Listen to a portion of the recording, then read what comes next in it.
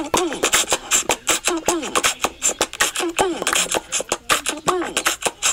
hey, bienvenidos a todos. Welcome, everyone. I am the Seamster. All right, everybody, what is going on? Well, it's been about 1.5 years since I did some of these videos, and I can't leave you guys hanging. I got to get this thing completed. Why? Because it's up for sale. $17,500 is what it is for this food truck being complete, ready to go. But I'm going to tell you guys something. The most important thing that comes to a food truck or a food trailer is the water system.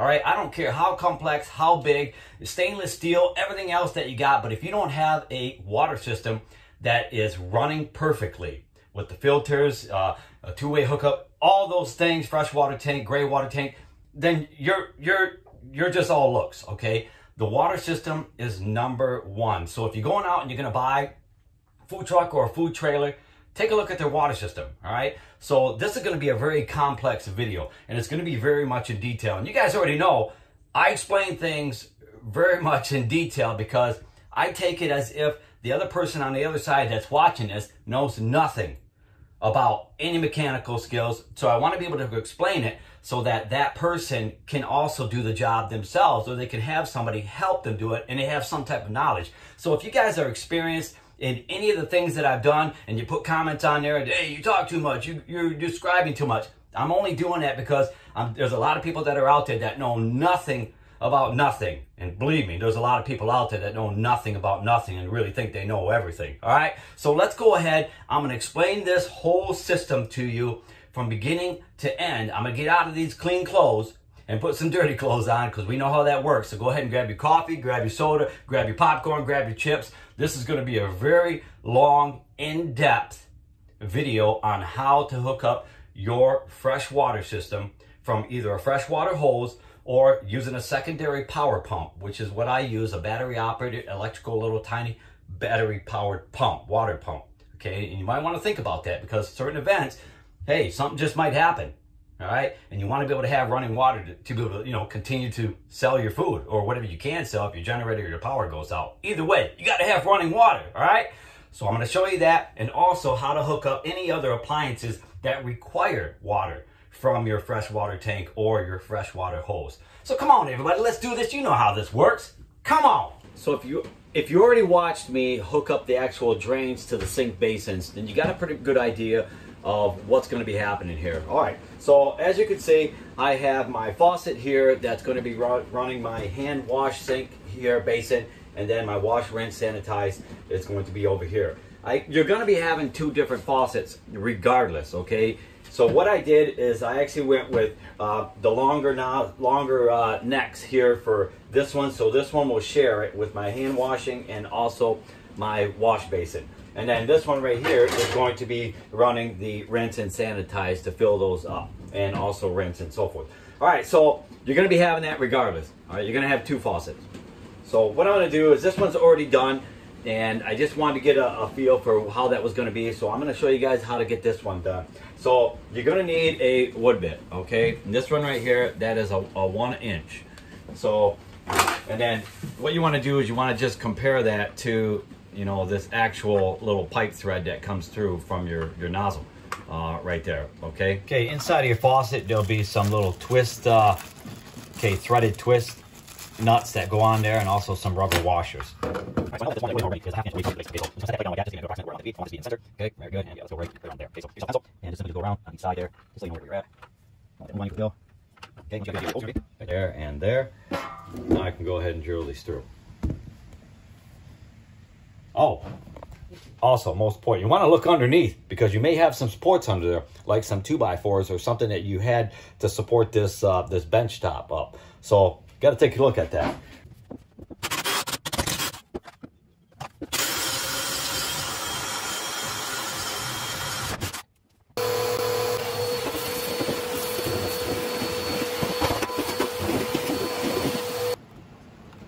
Okay, once you got that, I can go underneath and take your little rubber gasket, goes right on top, and then just screw them on to tighten this down on each side. All right, just to let you see the underside, that's that little nut. Just tighten it down by hand, as tight as you can with your hand, and that's good enough, okay? at this point, you should already have your freshwater tank here. This is a 30-gallon freshwater tank. Below is a 42 gray water tank for your waste. You got to have 10 gallons or more for your waste tank, your gray water tank, just because of ice that may melt, anything else that may get poured into your gray water tank, which is below. So just remember that, 10 gallons or more. Okay, so here we go. Let's don't get scared. All right.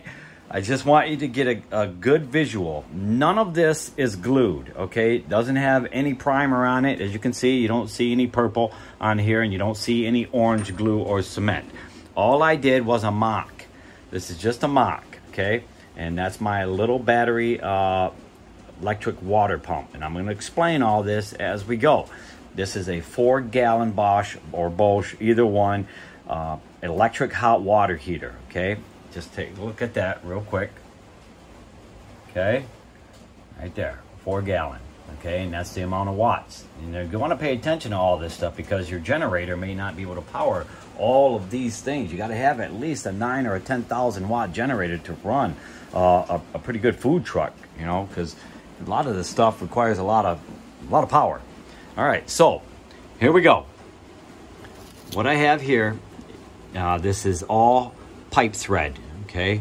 So when you get your tank, you're gonna need that little knockout right there. That's 1.5 inches, and you want that because you can simply pull that plug out and fill your freshwater tank with water a lot faster, okay, just by pulling that out and then put the hose in there.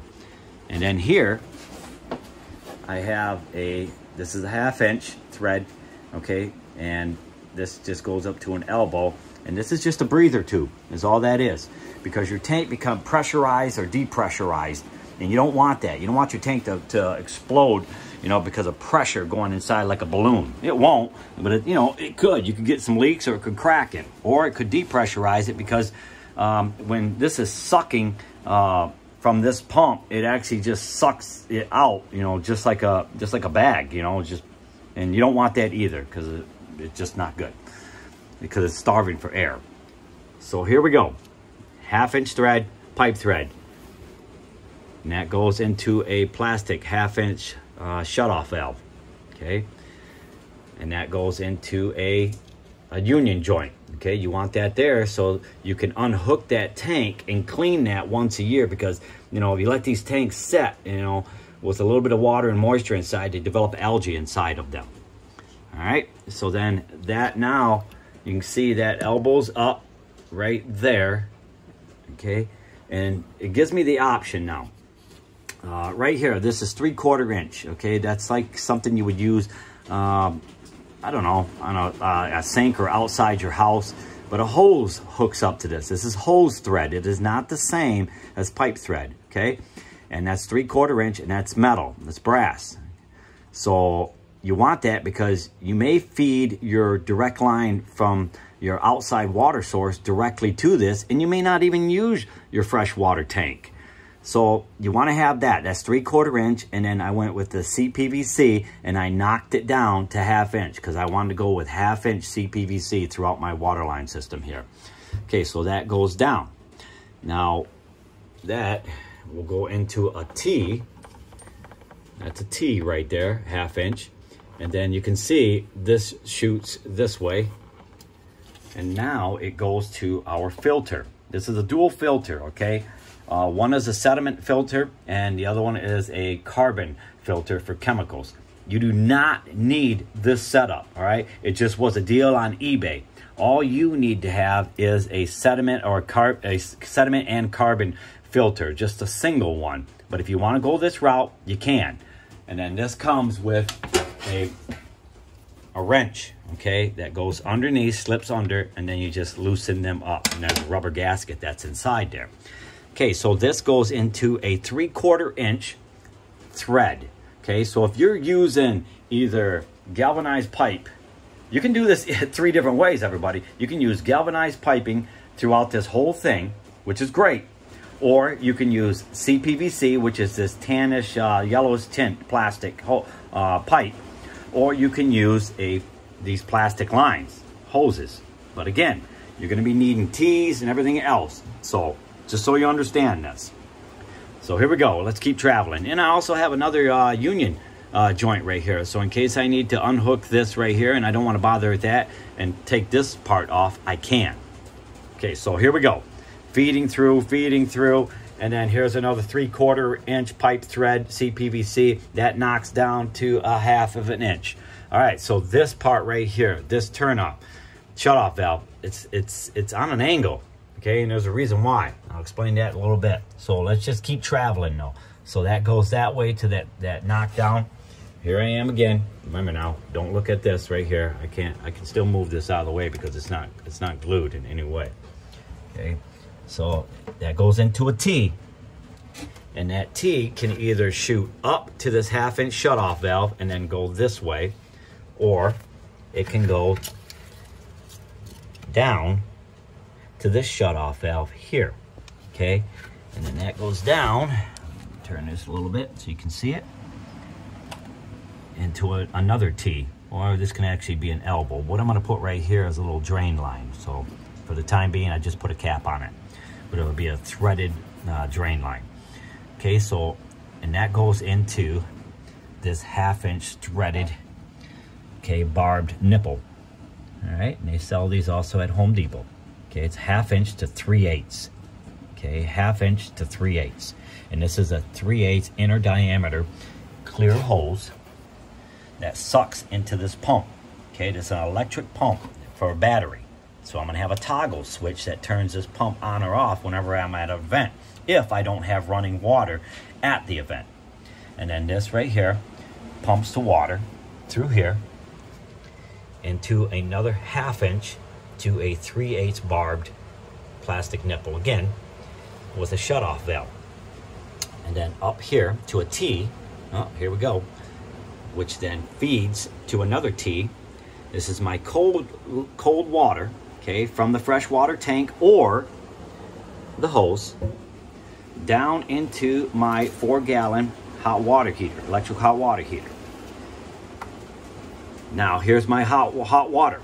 Okay, this goes up and goes into a T because this goes to one of the faucets that I installed, hot water, and then this one here goes also into the other faucet of the hot water. Okay, and then them lines are just flex lines. They may not have braided metal, which is fine, and you can use the braided plastic ones. That's okay. But this is a 1/2 inch pipe thread that goes on to, you can see right there, that's threaded, this 1/2 inch male CPVC. Okay, so that's what happens there. So I think we got it. So why do I have these shutoff valves? Why do I got so many?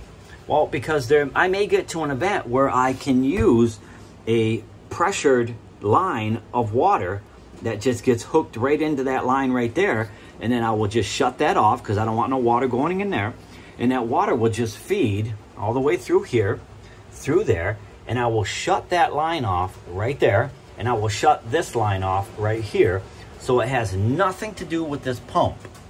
Okay, so that water will then feed, and it'll back stop right there, and it'll go, I'll open this valve here, and then the water will feed. Well, it'll try to go this way back to the pump, but it can't because I shut this off.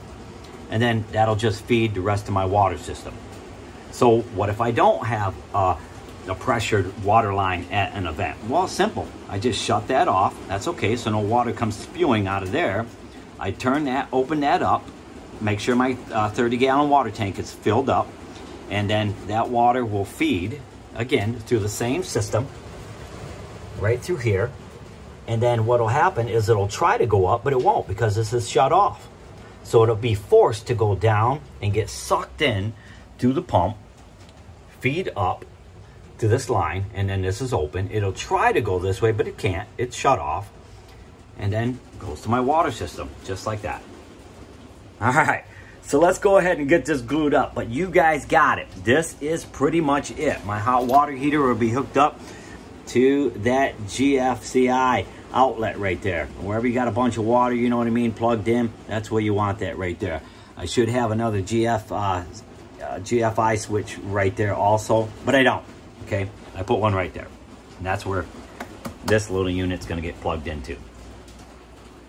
Oh, I forgot to mention that this line right here, this T, this one here will feed the all the way there, and then it's going to go down under the floor and then up underneath my fountain soda machine.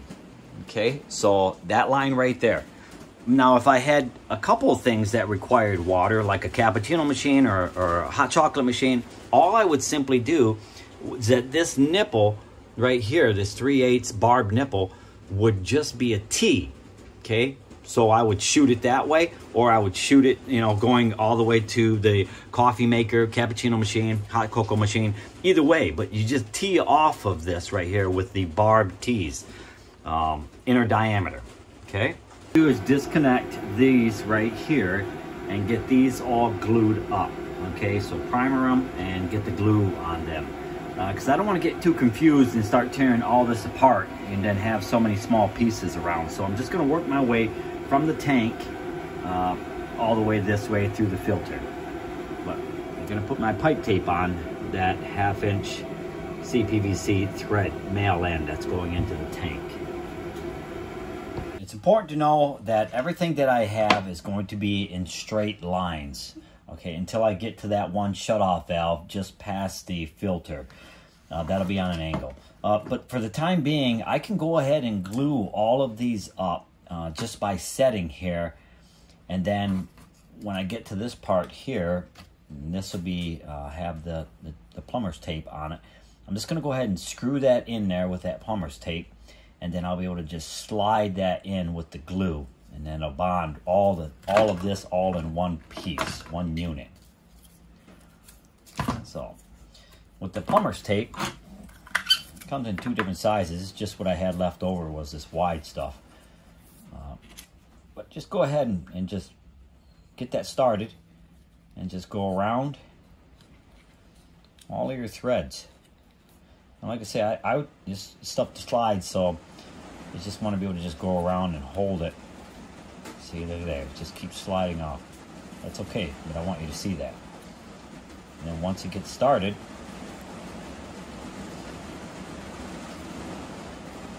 you go around twice. Okay, so once you go around twice, just go ahead and tear that off, like that. And then tuck that in, like so. Okay, now I'm ready to thread this into that hole right there on the bottom.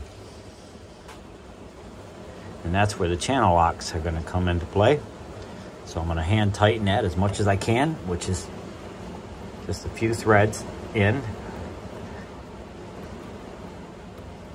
And then once that's in there, go ahead and just tighten that down with the channel locks just a little bit more. You don't want to go too much because you don't want to break it.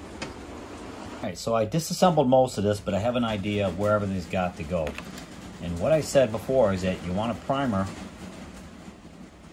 all the way around the edges on this. Okay, so typically just get one side, set it down, let it somewhat dry, and then go ahead and hit the other side. That way you don't get primer all over your fingers. But if you don't mind that, that's okay. And you also have to get inside of where you plan on pushing that CPVC. So get inside there too.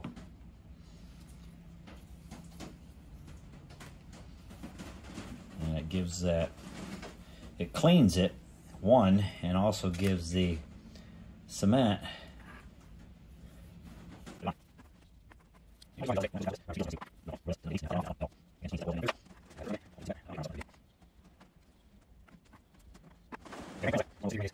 Alright, so I don't want to get too far ahead of myself, so I'm going to just let this dry for about 2 minutes, and then I can go ahead and put on my cement. As you can see, I put some of this together already. I just want to give you a general idea of how to actually use this cement. And you might want to use some gloves because, you know, you're going to get it on your fingers and you just have to get that cleaned off. All right, so what you want to do is you want to go around where you put that primer, okay, just like that. And then also into any type of hole where this is going to be going into, okay? So look at there.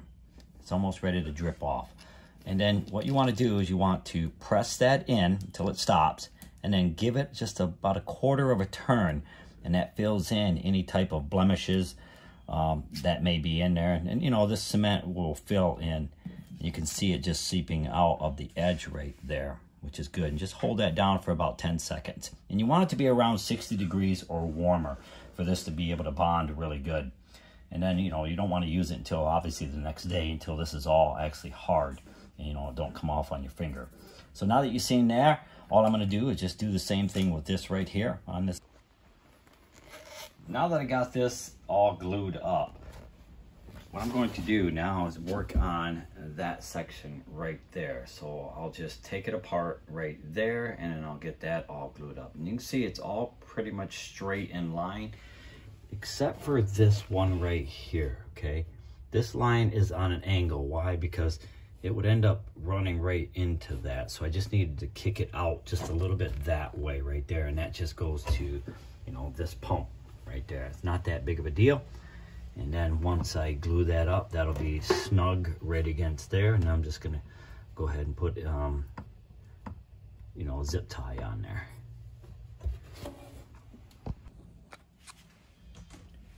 I just wanted you to see this part before I actually glued this up. Okay, so this is that far end with the shut-off valves. And how I was saying, this one here has to be kind of crooked, I guess, like that. Okay, it's not going to be, you know, just straight up and down with the other shut-off valves, because it's the only way I can do it, unless I put like an elbow here and then an elbow there. It's just too many elbows. I figure, you know what?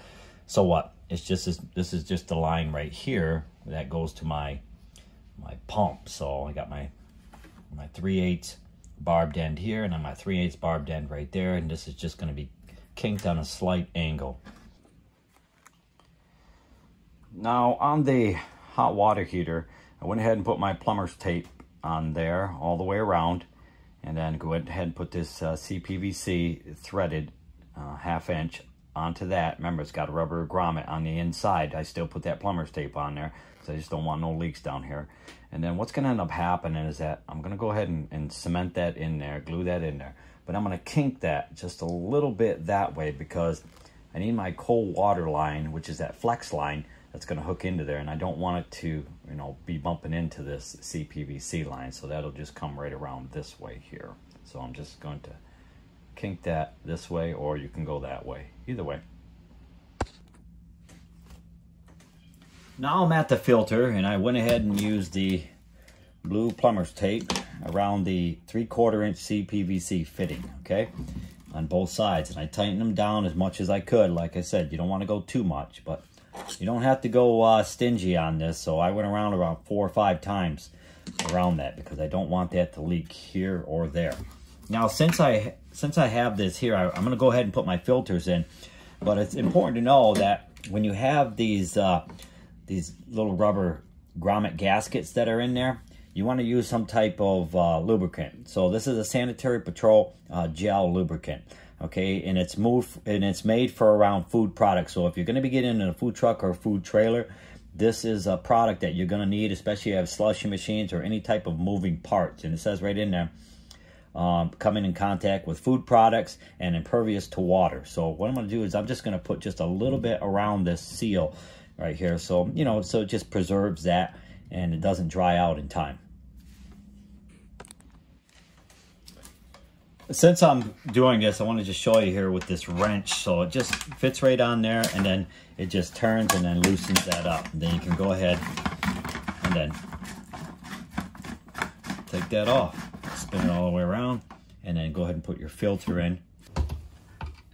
Since I went ahead and put the filters in, and I already got these already glued or cemented, I'm just going to go ahead and mount this bracket in here, and then that's secured right to the wall. I have everything all cemented or glued together just how I wanted it, but over here, as you can see, right, put my hand in here, I had to go up and over the tank, and there's a reason, because that line, it's a 30 inch, that flex line, 1/2 inch by 1/2 inch, it was kind of like pushing down on this pipe, and I didn't like that, so I just wanted it to stay straight. As you can see, that's a tight fit right there for my holes. So what I should have did is had that extend up just a little bit more, but I can still get my holes on there, so I'm not really that worried about that. So, you know, just want to be mindful of that there.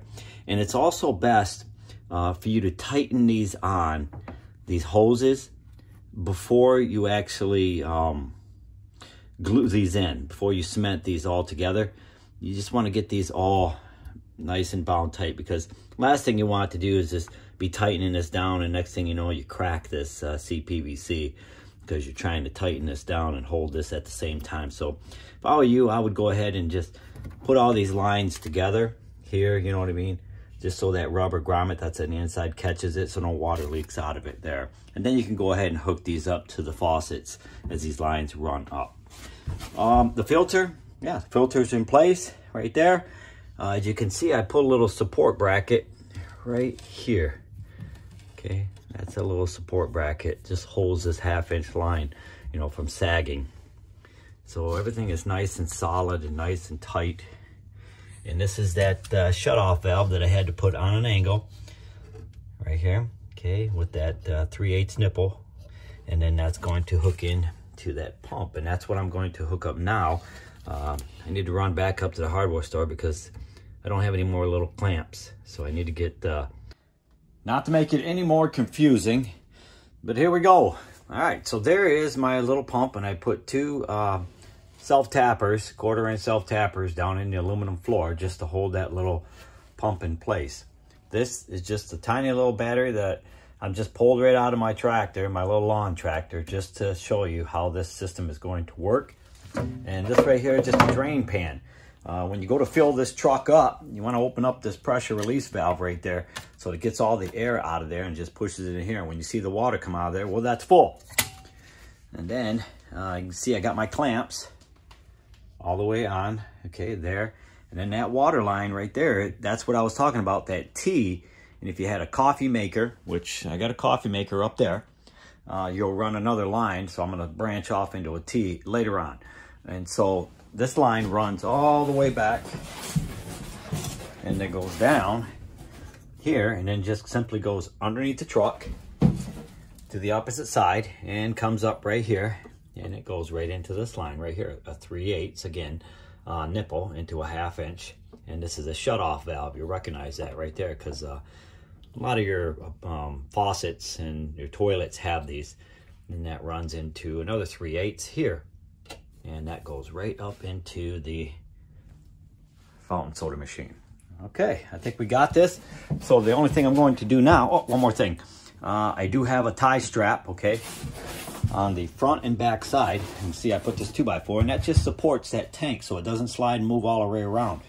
And I just put some eye hooks there. And way in here, if I can get in there. Yeah, right there. Okay. And just a little ratchet, okay, just like that. Another thing you want to make sure you have one of or a couple of are these drinking water hoses, okay? This is 50 feet. It's good to have 2 of them, all right, because this is what you're going to have to even be approved to fill up your tanks, okay? The inspector is going to want to see that hose, so you got to have that.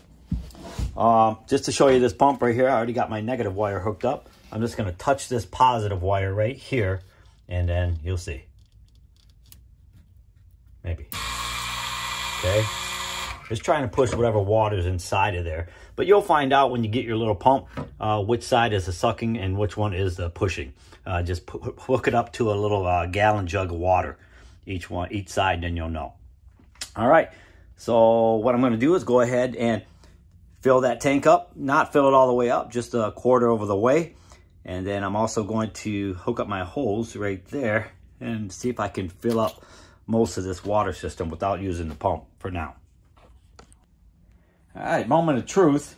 So as you can see, I went ahead and put some water in this tank here by simply taking this hose and putting it right into that fitting there.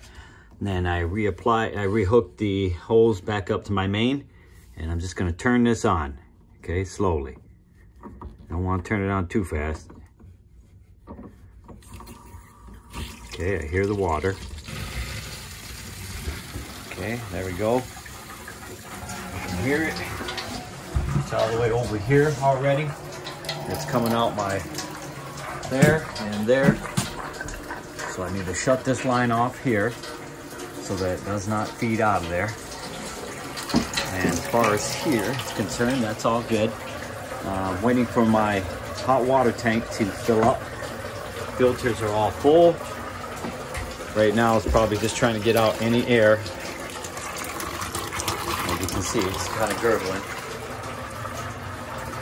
I can hear that. That's starting to fill up, so that's good. I opened that valve up. I closed it. So now that I open that up, it allows the air to come out of the tank. And once I see water coming here, then I will stop. I'll just shut that off. Okay. Go ahead and shut these off right now.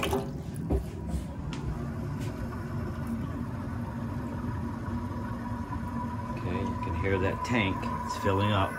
Should be water soon coming out. Yeah, there it is right there. Okay, so I will shut that off now. And this is now all filled, okay? All of the water system is full, okay? This line is full. I just need to address any type of leaks, okay? So everything looks good.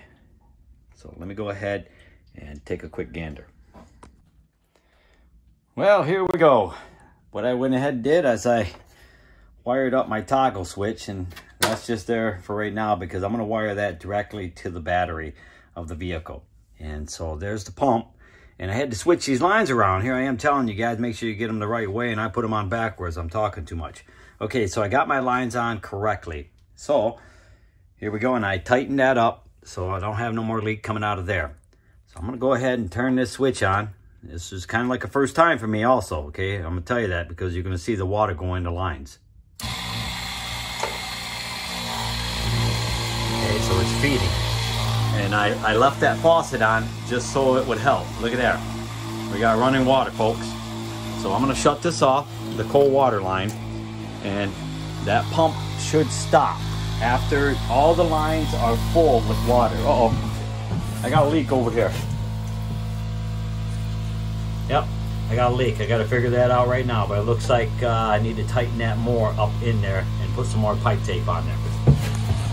And you also want to make sure that these are nice and snug and tight. And also these little top screws. Just go ahead and take a Phillips screwdriver to all the screws and just tighten them down, because I was noticing there was a little tiny leak, a droplet coming out there. So just want to make sure that that's nice and tight. So let's go ahead and turn this on. Toggle switch. Now you'll know if there's a leak somewhere because that motor will just kind of just keep running every so often. I mean, and you just want to keep checking, all right? So what I do to check to see if there is obviously rub my finger across one of the hose lines.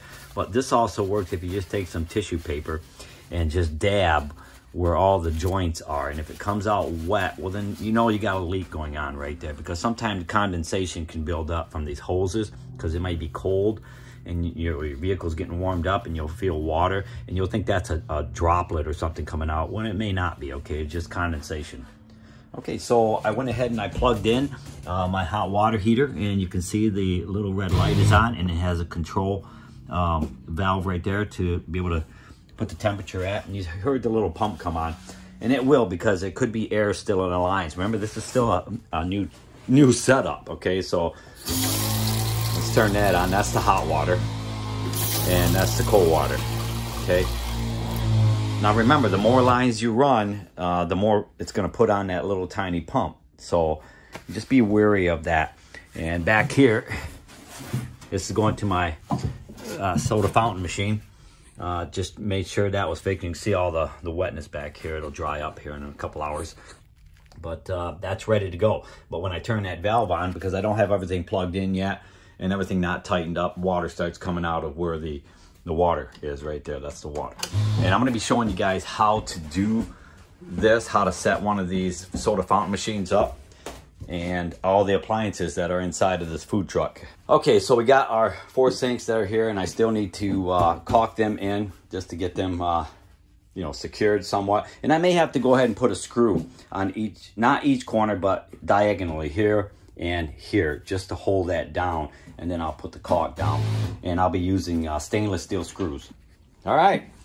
I hope these videos really help you guys out a lot when it comes to, remember, number one thing, plumbing, water. When it comes to a food truck or a food trailer, that has got to be the number one thing going on inside here, and that's got to be correct. I gave you guys, this is a setup that I'm going to use because I like to use a little battery operated pump on the side because it's worked for me in the past.